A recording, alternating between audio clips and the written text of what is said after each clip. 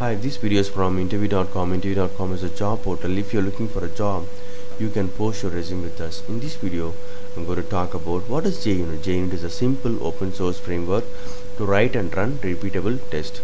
It's an instance of the XUnit architecture for unit testing frameworks.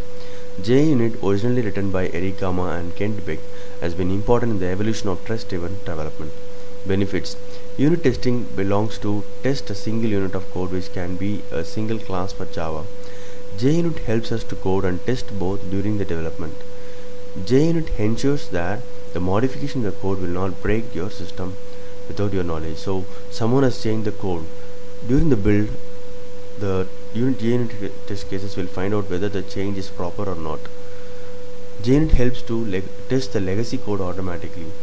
Testing the legacy code manually takes a lot of time, but if you have written JUnit, it will be really useful and is less time consuming. And one more goal for writing JUnit test cases: you have to write test cases independently for a method. You should not club the method, or you should not call an integrated use case. So if the method call goes outside this class, you should mock it. If you try to mock it, you should try to write test cases only for covering this method and another test cases for this method. So it should be independent, and at the unit level you should try to write JUnit test cases. So I have written a small function to calculate the factorial. If it is -1, if it is less than 0, it will throw an illegal argument exception.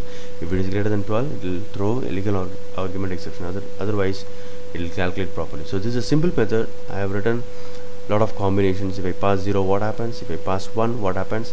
If I pass 2 to 12, what happens? And if I pass negative, I am expecting an illegal argument exception. And if I pass greater than 12, I am expecting illegal argument exception. So these are the few combinations in order to test this method completely. That means only this method I am trying to test. You should also do the same thing in your application. Let us run this. Let's see whether we are getting the green bar or not. Yes, we got the green bar. So the moment you see the green bar, your confidence builds like anything. So all the test, whatever we have written is passed.